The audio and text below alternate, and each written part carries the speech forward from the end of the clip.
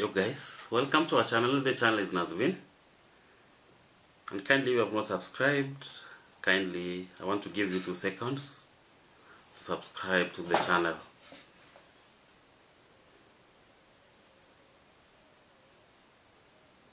Thank you. The reason why I want you to subscribe, or I request you to subscribe, is because in this channel we get to share matters medical in a simple language which many people can understand. Because here we don't use medical jargon, but we share very vital information such as this, so that we get to reach many people, and also get people the very vital information such as this. My name is Vincent. Vincent is not your average nurse, because in this channel we get to share matters medical in a simple language which everyone gets to understand. And also, guys, I want to encourage you to share in our down in the comment section. Kindly, we have very few comments. I want to encourage you to give a lot of comments. Please like the video, share the videos generally, so that people can get to understand and also know about us. Today we're going to talk about matters food. Yeah, matters food, because that's our attention now. So that's what I'm getting a lot of DMs we talk about. And today we're going to talk about 8 foods you should avoid so that you can lose body fat fast. So matters overweight is a very big thing for most of us, or most of the population. Like, numbers are so worrying that when you have a lot of weight above normal, you are predisposed to a lot of issues. So today we're going to share about the 8 foods you should avoid so that you may lose your body fat very fast. And I'm going to talk about how you are going to manage your weight, and also how you are going to prevent that a lot of body fats. So guys, sit back and watch. So losing body fat effectively involves a combination of various things. Number 1 is balanced diet. Number 2 is about regular physical activity, and also very important is about lifestyle changes. So we talk about balanced diet, we talk about regular physical activity, and also lifestyle changes. So avoiding certain foods that can contribute to the weight gain is very vital, which can significantly aid in the process. So here are the 8 foods you should avoid to lose body fat very fast. Number 1 is what we call sugary beverages. And when we talk about sugary beverages, we have things like sodas, like fruit juices, energy drinks. So because why you should avoid them, they have high in added sugars and calories with little or of nutritional value, so they can spike blood sugar levels and increase the cravings. So guys, as much as possible, let us avoid sugary foods, especially beverages, things like soda, fruit juices, and energy drinks at that particular point. Number 2 is about refined carbohydrates. Example is white bread, white rice, pastries, and also many breakfast cereals. So refined carbohydrates, they are not very healthy. Things like white bread, white rice, pastries, and also many breakfast cereals in our supermarkets. So we should avoid that one if you want to lose your weight very fast. Why should we avoid them? Because they are quickly digested, and also they can cause rapid spikes and drops in blood sugar, leading to increased hunger and also overeating. Number 3 is about fried foods. Yes, fried foods, and this is what most of the people will like, especially the French fries, fried chicken, potato chips. So fried foods are not very conducive. Why should we avoid them? Because they are high in unhealthy fats and also calories. Fried foods can contribute to inflammation and also other health issues. So fried foods can be a challenge to you. That's what you should also avoid if you want to lose that body fat very fast. Number 4 is about processed snacks. Processed snacks, and when we talk about processed snacks, we're talking about things like cookies, crackers, pretzels, and also packaged snack cakes. So these processed snacks, why should we avoid them? Because they are high in refined flour, sugars, and unhealthy fats. These foods are calorie dense and also lack essential nutrients.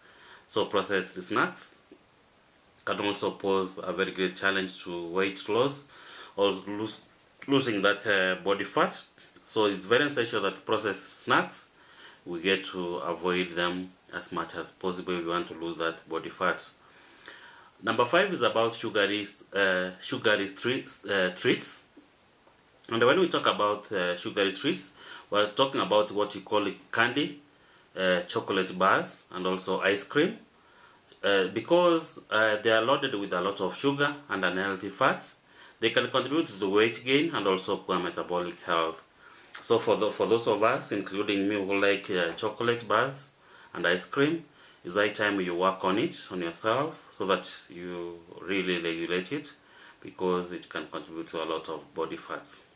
High calorie, when we talk about high calorie alcoholic drinks, we talk about things like beer, we talk about cocktails with sugary mixers, because they are high in empty calories and also can lower inhibitions, leading to overeating. And also alcohol can slow down metabolism and also hinder fat loss. So very key, high calorie alcoholic drinks like beer, cocktails with sugar mixers, they can also contribute to, they can have a challenge for you losing that body fats. Number 7 is about high fatty dairy products. And when we talk about high fatty dairy products, we're talking about things like full fat cheese, we're talking about cream and also butter. Because why should we avoid them? They contain high saturated fats and calories. Opt for lower fatty dairy alternatives to reduce calorie intake. So things like full fat cheese, cream, and also butter, they can also give you a challenge on losing that body fat. Number 8 is about fast food. When we talk about fast food, we're talking about what you call burgers, pizza, also hot dogs. So why should we avoid them, especially when you want to lose the body fats? Typically high in calories, they are high in calories and also unhealthy fats and also sodium. So fast food can contribute to the weight gain and also poor overall health. So guys, those are the 8 foods which are not healthy for ourselves. So I'm going to give you some tips on how to have a healthy diet. Number 1, eat whole foods. Eat whole foods. Focus on whole and processed foods such as vegetables, fruits, and also lean proteins, all grains, and also healthy fats. Also controlled portions. Be mindful of portion size to avoid overeating, and also even when consuming healthy options. It doesn't mean when you are eating healthy you overconsume also, because that one also can give you a lot of problems. So balance, control your portions. Also very key, stay hydrated, drink plenty of water, and also throughout the day. Sometimes thirst may be mistaken for anger, so be very careful. Taking a lot of water can also help you lose that body fats. Regular physical activity, incorporate a mix of cardiovascular and also strength training, flexibility exercises into your routine. By avoiding these foods and adopting healthy eating habits, you can create more favorable environment of fat loss and also overall healthy improvement. So on management, we talk about managing a diet to lose body fat effectively. It involves comprehensive approach, combination of dietary adjustment, physical activity, and also lifestyle changes. The key strategies involved in this is about balanced diet, where we involve the macronutrient balance, where ensure proper balance of proteins, carbohydrates, and healthy fats. Aim of lean proteins, whole grains, and also healthy fats, like those from avocados, nuts, and also olive oil. Also calorie deficit, where create a calorie deficit by consuming fewer calories than you burn. This is essential for fat loss. So also number 2 is about meal planning and preparation. So plan ahead, plan your meals and snacks for a week. This helps you avoid impulsive eating and also ensures you have healthy options available. Also prepare meals. Cook meals at home to control ingredients and also portion sizes. Batch cooking can save time and also maintain consistency. Portion control, serving size is very key, where be mindful of size to avoid overeating. Use smaller plates and measure portions if necessary, and also eat slowly. Taking time to eat and savor your food. Eating slowly helps you recognize when you are full at that particular point. And also number 4 is about healthy food choices. Whole foods they are very key. Focus on whole and processed foods like fruits, vegetables, and also lean proteins, whole grains, and healthy fats. Avoid empty calories, especially steer clear from foods and drinks with added sugars, unhealthy fats, and also refined carbs. Hydration is very key. Drink water. Stay hydrated by drinking plenty of water throughout the day. Sometimes thirst is mistaken for hunger, so that's very key. Limit sugar drinks, especially avoid sugar beverages and sodas which can add unnecessary calories to yourself. Mindful eating is very key. Pay attention to hunger. Eat when you are hungry and stop when you are satisfied. Very key. Avoid eating out of boredom or emotional triggers. Avoid distractions. Eat without distraction like TV or smartphones to focus on your meal and also prevent overeating. That, guys, is very key. Where we like sometimes eating while watching television or on our phones. That way you may find yourself overeating or not eating properly. So when it is time for eating, train even your babies or the people in your house that if it's time for eating, we focus on eating, not on your computer while eating or doing other things, so that you focus on eating. Regular physical activity is very key, where exercise routine, we say about 150 minutes of moderate to intensity aerobic activity each week, along with muscle strengthening activities on 2 or more days a week. Also stay active. Increase overall activity levels by taking the stairs instead of the lift, walking more, and reducing sedentary time. So very key. Also tracking progress. Monitor intake, keep food diary or use an app to track what you eat and your physical activity. This will help you to be accountable and identify areas of improvement. Regular weigh-ins, weigh yourself regularly but not obsessively to monitor your progress. So keep in mind that weight can fluctuate due to various factors. So monitor your weight by regular weigh-ins is very key. Also, support and accountability. Find support. Engage with friends and family or support group for encouragement and also motivation. Professional guidance is very key also. Consider consulting your dietitian or nutritionist for personalized advice and also support. Also, sleep and stress management is very key, guys. Normally, mental health is very key in weight management. So get enough sleep. Aim for 7 to 9 hours of sleep per night. Poor sleep can disrupt the hormones that regulate hunger and also appetite.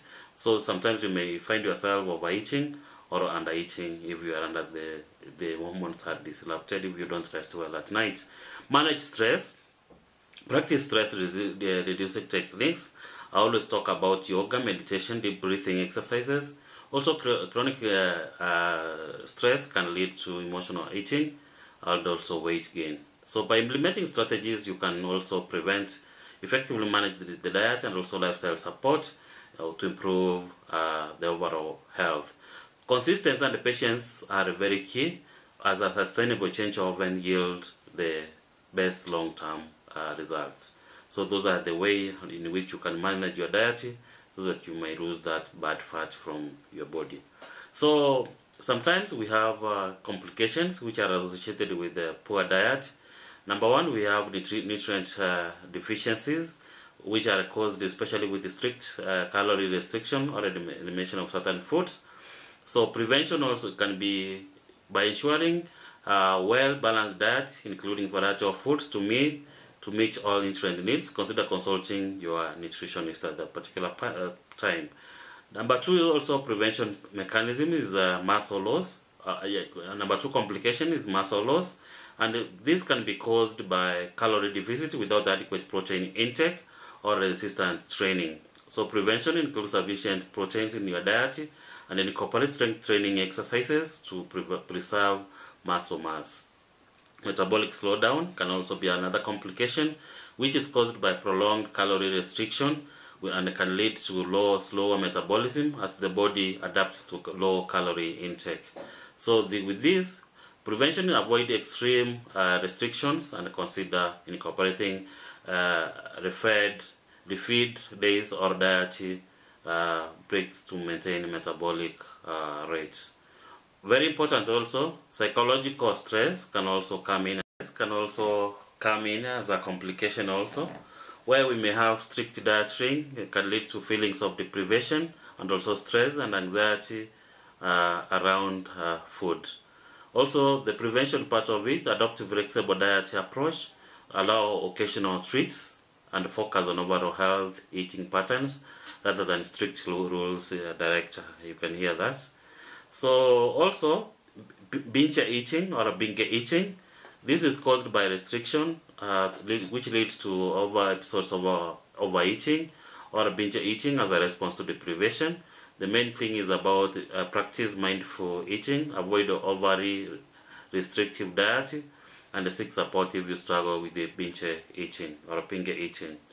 Hormonal imbalances can also be another complication with this, where it can be caused by extreme restriction to calorie restriction, rapid weight loss, and also can disrupt hormonal balance, particularly in women. So aim for gradual weight loss. Don't aim at sudden weight loss, guys. It's very key. Ensure adequate intake of healthy foods, healthy fats, and overall calories to support hormonal health. Another complication which can also come up is about fatigue and low energy, which comes about with insufficient calorie intake or lack of essential nutrients. And to prevent this, ensure you consume enough calories and a balanced diet to meet your energy needs. Monitor your activity levels and adjust your diet accordingly. Another complication which you may have is digestive issues, which come about with the change in diet, particularly it involves high intake of fiber or sudden elimination of certain foods. And to prevent this, gradually adjust your diet and stay hydrated. Include a variety of fiber sources to support digestive health. Another complication is about plateaus. Plateaus is caused by the body adapts to lower calorie intake, leading to stalled weight loss. So mix up your diet and exercise routine so that you incorporate different types of physical activity and consider adjusting your calorie intake periodically. That is very key. Also, social and lifestyle changes is also another thing which can come about. This is caused by dietary changes which may be challenging to social situations during travel or with a bus lifestyle. So with a busy lifestyle. So to prevent this, plan ahead of your meal, make healthy choices when dining out, and communicate your goals with your friends so that they may not be surprised on the sudden change of your foods, and also communicate the same with your family so that they get to understand why you are making certain decisions. Now, another complication is about eating disorders, which is caused normally by restrictive diet. So which trigger and also can also come up with disorders like anorexia and bulimia, nervosa, or orthorexia. So to prevent this is focus on a balanced and healthy diet approach to eating.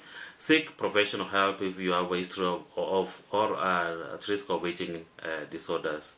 Emotional and mental health is another complication. The stress of diet and also body image issues can affect mental health. To prevent this, practice self-care, seek support from friends, family, or professionals, and focus on overall well-being rather than just weight loss.